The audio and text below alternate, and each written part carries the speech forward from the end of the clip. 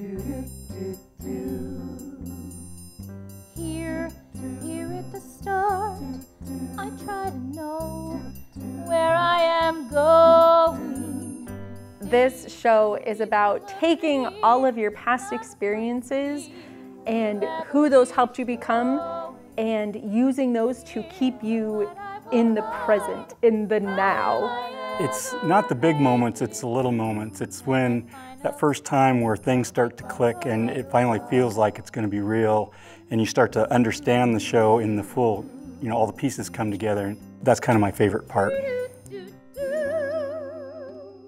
This has been an incredible cast that we've been able to support each other in such an interesting time. It was something that I didn't know I needed until we started this project. So just being around all these incredible people has been amazing.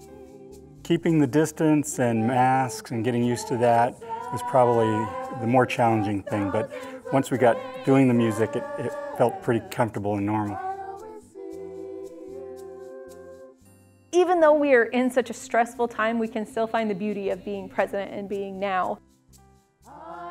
Taking the opportunity to reach out to those friends. This show is so much about friendship as well, and being able to find those moments with friends and family and connect with them. Be in the moment and enjoy the moment, even though there's bad stuff going on.